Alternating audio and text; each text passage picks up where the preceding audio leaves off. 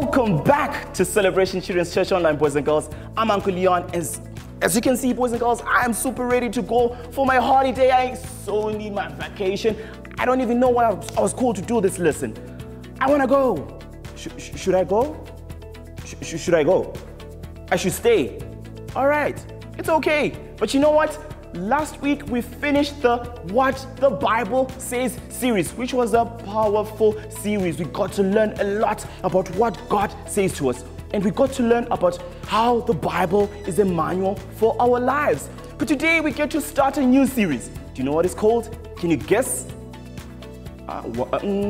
Dad, no. The new series that we're starting today is called Grow. Just that. Grow, all right? So we're going to take the stuff that we learned from our Bible, use it in our lives, and grow as better Christians, all right? And today we'll be learning about Daniel and how he was so determined to serve God. But before we jump into anything, you already know, Uncle Leon, we need the games. I've got the boys and the girls joining me today for a game. All right, guys, come.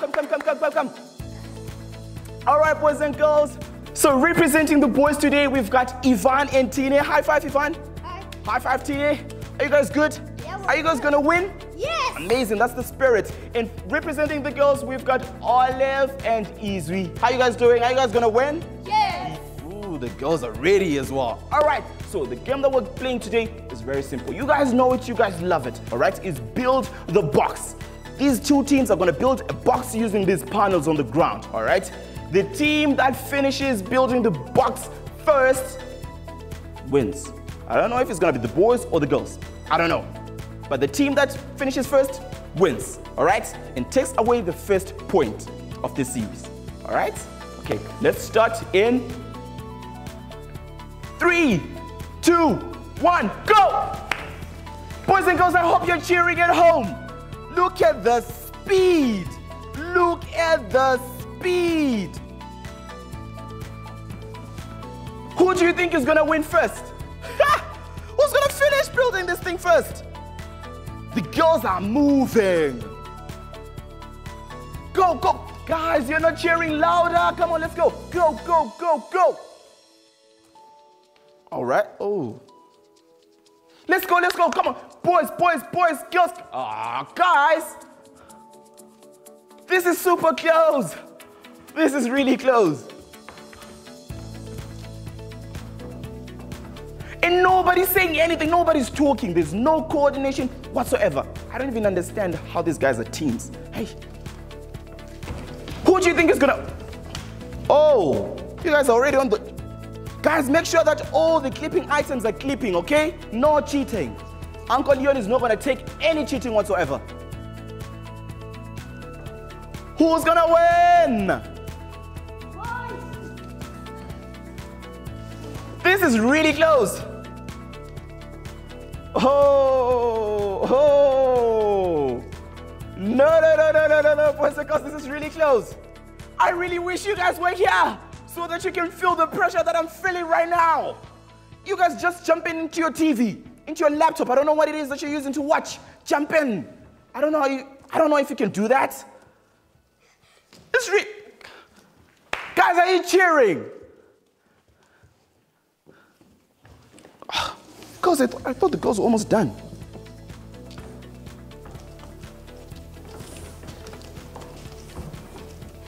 Seal, come on.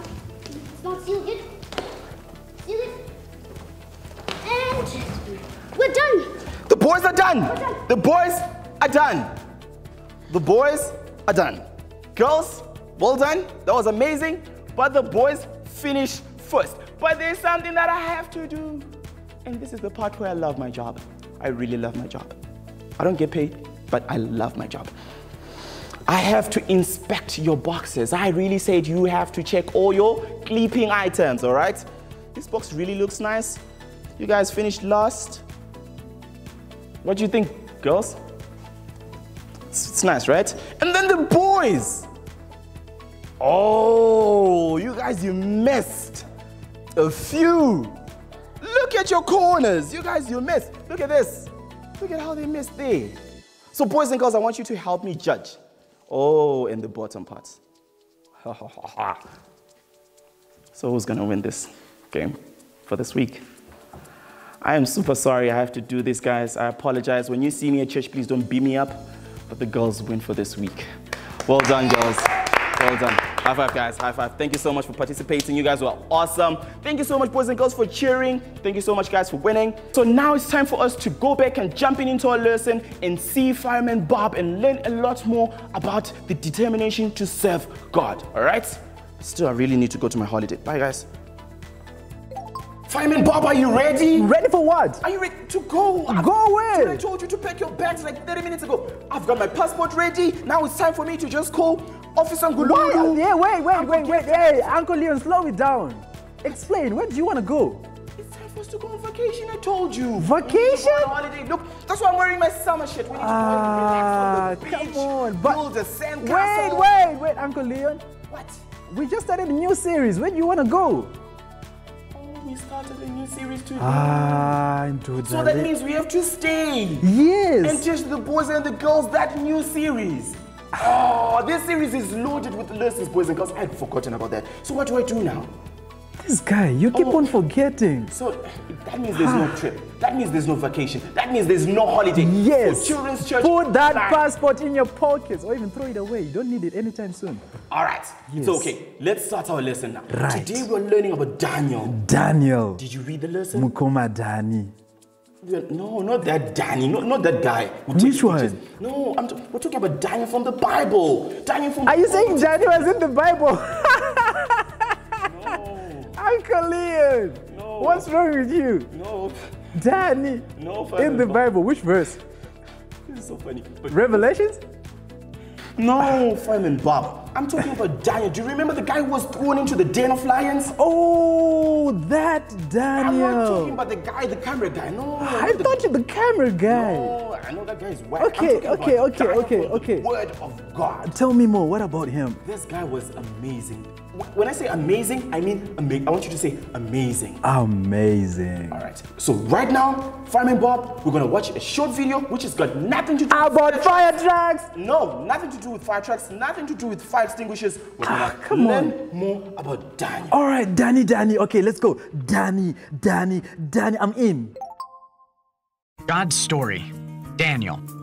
So part of God's story is about a guy named Daniel, and it goes like this. Daniel was a Jew, which means he was part of God's special family. But when he was a young man, a king called Nebuchadnezzar, let's call him Nezer, came in from the city of Babylon and took over. He chose the smartest, strongest, most handsome Jewish men to leave their home and come work for him in his palace.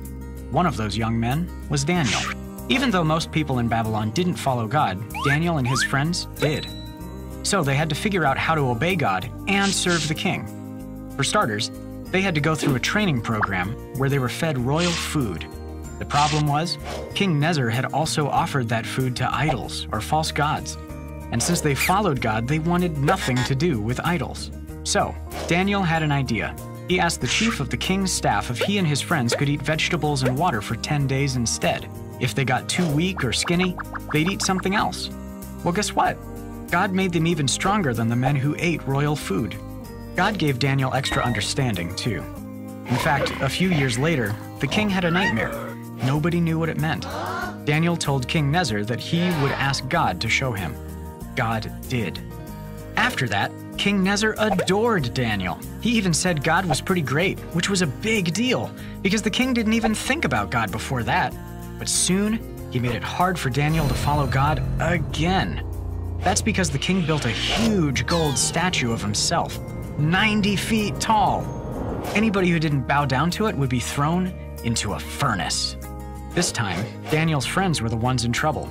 Their names were Shadrach, Meshach, and Abednego. They told the king, "The God whom we serve is able to save us. But even if he doesn't, we will never worship the gold statue you've set up." So they got sent into the fire. Well, pretty soon the king looked into the furnace and noticed that there were 4 men, and they were walking around. An angel of the Lord was protecting Daniel's friends. They got out alive and didn't even smell like smoke. God didn't stop them from getting punished, but he did go through it with them. The king had never seen a God who would rescue like that. Afterwards, King Nezer didn't mind if Daniel and his friends worshipped God, but the king still worshipped idols too. So God sent him another dream, and Daniel told him what it meant. King Nezer would live in a field and eat grass like a cow for 7 years. In other words, he'd go crazy until he realized that God is the only one we should worship. Kids, God doesn't want everybody to worship whoever they want. He wants everybody to worship him. Anyway, Daniel kept working for other kings of Babylon, even after King Nezer. God continued to help him understand dreams and visions. And even though he had to give a lot of bad news, Daniel did excellent work, and he was really well liked by the kings. In fact, one king named Darius liked Daniel so much that others got jealous. They tried to get Daniel in trouble. But they knew the only way to do that was to make a law against God. They suggested that everybody pray only to King Darius. That made the king feel important, so he made it a law. Anybody who disobeyed would spend the night in a den of lions. Daniel kept right on praying, though, and when King Darius found out, he was sad. He didn't want to punish Daniel, but now it was the law. He said, "May your God whom you serve faithfully rescue you." And guess what? God did! He sent an angel to shut the lions' mouths. Daniel served 4 important kings, and he followed God. But whenever it came down to obeying God or the king, Daniel chose God every time, no matter what. And even though Daniel had to do some really hard things, God was always with him. And that's the story of Daniel. So in case you missed it, here's the quick version. Daniel was taken to Babylon. He asked for vegetables. God made him strong. God gave Daniel understanding. Daniel's friends obeyed God instead of the king. They got punished. God rescued them. Daniel understood more dreams. He was the king's favorite. Others got jealous. Daniel obeyed God instead of the king. He got punished. God rescued him. Daniel served God no matter what. And that's a part of God's story. You see, boys and girls, I Wow. told you, Fireman Bob. That guy trusted God. I was gonna run away from those lions, Uncle Leon. Boys and girls, would you have ran away from the lions? That's an obvious thing, Uncle Leon. You shouldn't be asking that question. But why would you should ask him, but when were you gonna stop? But why? After 5 kilometers, probably. Why would you run away when you know that God is there with you? Because God says it. He's there with you. Do you read the Bible, Fireman Bob? I do read the Bible, Uncle Leon, but those are lions. All right, listen. Daniel refused to eat the food which was defiled because it was offered to the idols. And he said, no, I'm not going to do anything or touch anything that has nothing to do with my living God. And I believe that's the same thing that we confess even today, boys and girls. All right? So he was like, you know what? I'm just going to eat my veggies. I'm just going to eat my fruits. And I'm bold. All right? Do you believe that you are bold because God says it that you are bold? That is the growing part that we're trying to bring out in this series, Fireman Bob. Wow, that is so powerful. When you then trust God to that extent that even when you're thrown into the lion's den, you believe that, my God got me. God comes into that den, he watches after you, and you start playing with the lions like how Daniel did. All right? So it means that each and every time you find yourself in a situation which is really, really hard, you just have to trust and believe that God got you. Trust God. Exactly. When you are in trouble with your teachers, or when your father has been fired from his job, what do? Do you cry? Does your father run away? No. You just have to trust that God got us, all right? Read the Bible and pray, all right? That is growing in Christ. Wow. And that is exactly what we're learning from this series, Fireman. Wow. This is so powerful. So what lesson have you taken out of this? I'm supposed to trust God.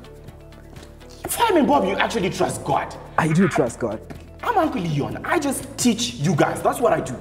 This guy, for a living, he runs into a building which is on fire. And he saves people and cats sometimes, but he saves people from a burning building. Isn't that trusting God? I don't think you'll be trusting this suit or this helmet, but you'll be trusting God. Don't touch it. It's okay, I'm sorry, I apologize for that. All right? It's all about trusting God and allowing God to rest in our hearts. All right? So in this season, boys and girls, let us be intentional about serving God. Let us be intentional about reading the Word of God. Let us be intentional about practicing our faith. as we get ready to grow into the Christians that God or Jesus wants us to be. Amen. Right? Amen. Amen. And now I think it's a perfect time for us to pray, right? Don't we have a memory verse though? Oh, we do have a memory. You see what you're there, Fireman Bob? You are the best. Yes. All right. Our memory verse, boys and girls, comes from Daniel 1, chapter 1, verse 8. And it says, "But Daniel resolved not to defile himself with the royal food and the wine, and he asked his chief official for permission not to defile himself in this way." All right? So this memory verse also says, when you've got your friends, and your friends be like, hey, man, let's go and bully this girl, or let's go and steal this from this person. You'll be like, no. This is not godly. This is not Christ-like. This is not in the Word of God. I will not do this.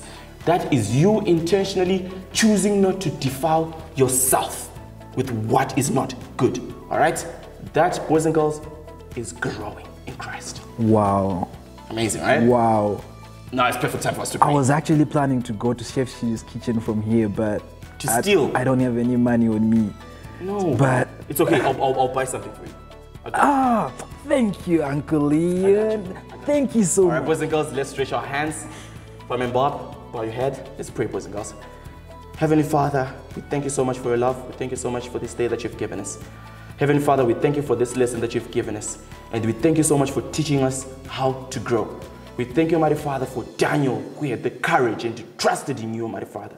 Even though he was thrown into the den of lions, he trusted and he believed in you, Almighty Father. We pray, Almighty Lord, that we may have that same faith as we go tackle our exams, Father, or as we go and tackle and face bullies at school, Lord. We pray and believe that you are there with us, Almighty Father, in those situations. Yes, and we pray all this in Jesus' mighty name. And everybody said, Amen.